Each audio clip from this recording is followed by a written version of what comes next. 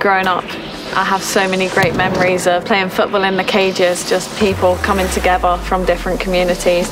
I started when I was 3 years old. There was like no skate parks, no facilities to use, so I grew up skating in a car park. Now it's just way more inclusive. Community also coming together to raise money to build skate parks. And I think the power of social media as well is huge. Really important for that, like seeing videos of people at a skate park. You want to get out there similar to football. You see a player doing skills and you're like, I want to be able to try that. So being in an environment where you can go out there, try things and make mistakes too. So when did it become your thing to do out skate parks? My local skate park down the road from me, everyone was like, oh, you need to like clean it up, you need to restore it. And then I was like, that's what I'm going to do.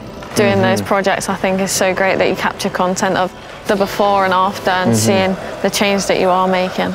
You don't have to be a big group of people to make a change. You can also do it yourself. And that's basically it. This is all I need. I need it with my phone and I'm good. Community for me is everything. To see how the game's grown from when I was a kid, I still feel that little girl that was in the cages enjoying herself with a dream to play for England and to be part of Lionesses. It still feels the same to me, but now we're using our voice to make change within society, I think is really important.